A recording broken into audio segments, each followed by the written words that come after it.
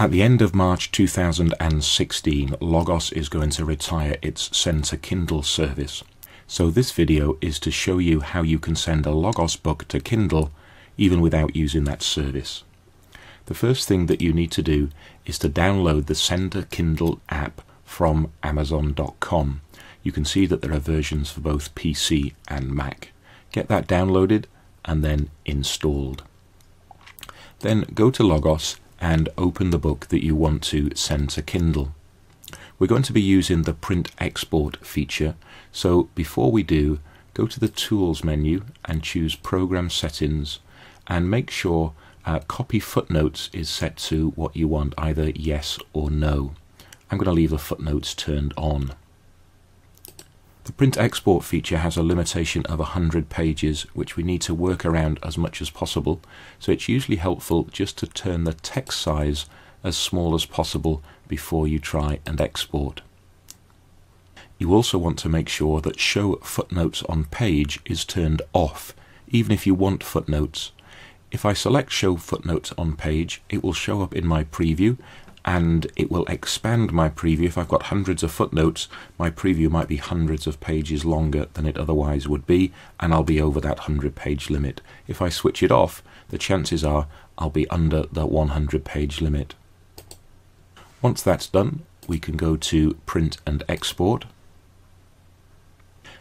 And again, we want to make sure that we're using as little space as possible.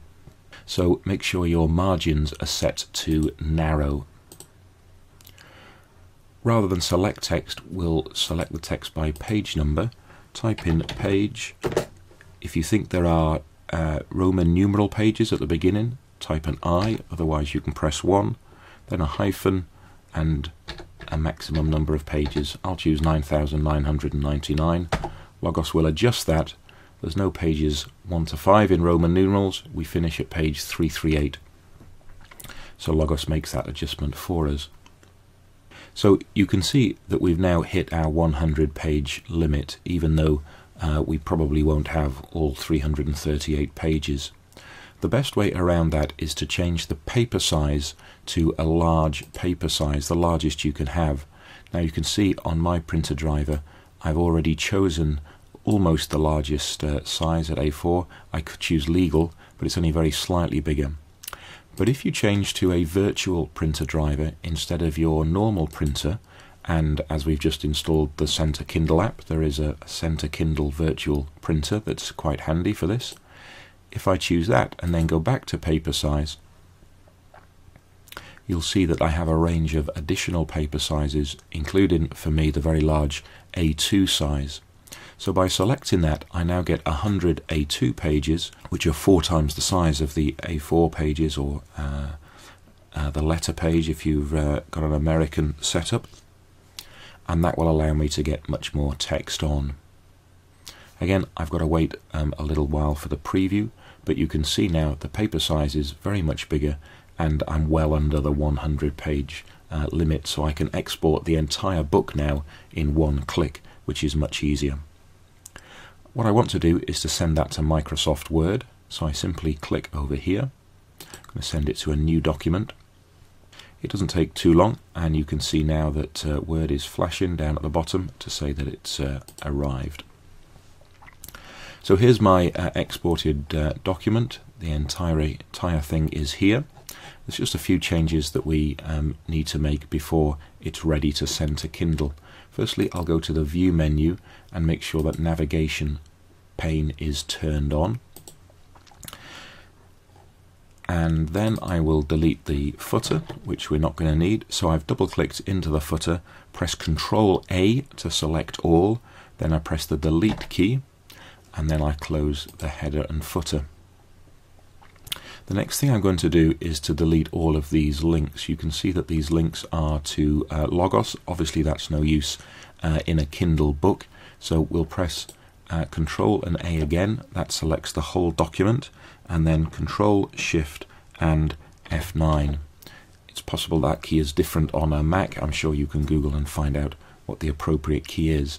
Now, it doesn't look as though the hyperlinks have all gone, but if I hover over them, you'll see the pop-up no longer appears. It's just the formatting that's retained. So they're blue and underlined. You can leave it like that if you like, but if you want to get rid of the formatting so those things don't appear as underlined in your Kindle document, that's quite easy to do.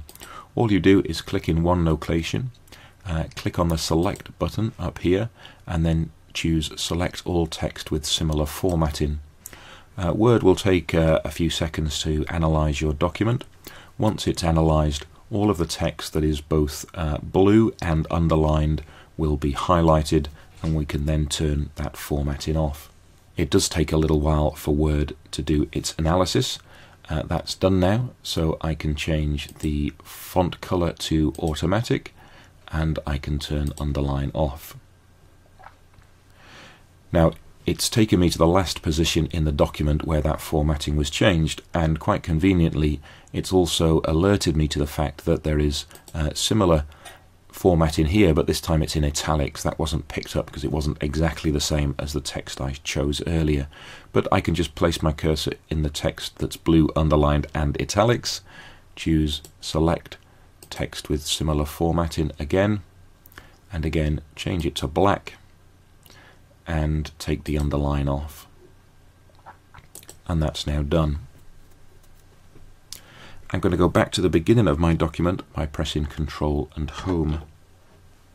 The next thing we need to do is to add the headings to the document to make sure that the Kindle device will generate a table of contents. Again, for the majority of books this is really quite easy to do. All we need to do is to scroll down until we come to a chapter heading. I'm scrolling past preface and abbreviations and so on, just in case it's different from the main body of the text, which is what really matters to me. Let's try and speed that up a little bit. Here it is. So clearly this here is the heading, and you can see it's in quite a distinctive style. So again, all I need to do is choose Select text with similar formatting. That will have selected all of the headings that are like this, and I need to make them into heading 1. But I don't want to change the font or the style. I want to keep it as close to the original book as I can. So to do that, I just go up to heading 1, I right click, and I choose Update Heading 1 to match selection. If you look at the navigation pane now, you'll see that suddenly we have a whole list of headings. That's because all of the headings in the document now have the heading 1 style. They show up in this table of contents. They'll show up in Kindle's table of contents as well. I'm again at the end of my document, so I'll click on my first chapter heading here to go back to that location, because if you remember there's also a second level heading. So I do exactly the same thing. I click in there, choose Select text with similar formatting. This time it's going to be heading 2 that I right click on and choose Update Heading 2 to match selection. Wait a few seconds and you'll see again in my navigation panel here on the left hand side I've now got 2 levels of headings just as I want. You can repeat that as much as you want for heading 3, 4 and 5 if there are that many levels, but for this resource I believe there are only 2 levels of heading. So that's us basically done. The only one thing that you might need to watch out for is when we remove the hyperlinks, we didn't remove them from the footnotes. Word treats footnotes differently, so even if you choose Select All, the footnotes wouldn't be included. So we'll just scroll down. You can see here we've got an example. So I'm going to first of all click Control A to select all of the footnotes this time, and then Control Shift and F9 to remove the hyperlinks. Then I'm going to go back to this, what was a link and is now in underlined and in blue, do my select text with similar formatting, change the font color, remove the underline. That's now taken me to a final location that is not in italics, and again I need to do the same thing here. Select text with similar formatting, change to black, and take off the underline. And again, that is now done. So my document is virtually complete. There may be a few errors in it. You never get it quite perfect, but the Center Kindle was never quite perfect either. But it's a pretty good system. There's one more thing I'm going to do for myself. You may or may not want to do this depending on what your default style sheet is like. You can see that there's a paragraph space in between each paragraph. I find that unhelpful on a Kindle device, so I'm just going to right click on my normal paragraph style, choose Modify, format the paragraph and remove that spacing. I just find that a little bit easier on a Kindle device, but that's entirely up to you. So now again, if we go back to the beginning, you can see that my paragraph spacing has indeed disappeared now. So all we need to do now is to save that document. I'm going to save it in a folder called Center Kindle, and I'll call it Jesus and the Dead Sea Scrolls. And I'm going to replace the existing file. I was experimenting with this earlier to make sure it worked. That's why I've got an existing file.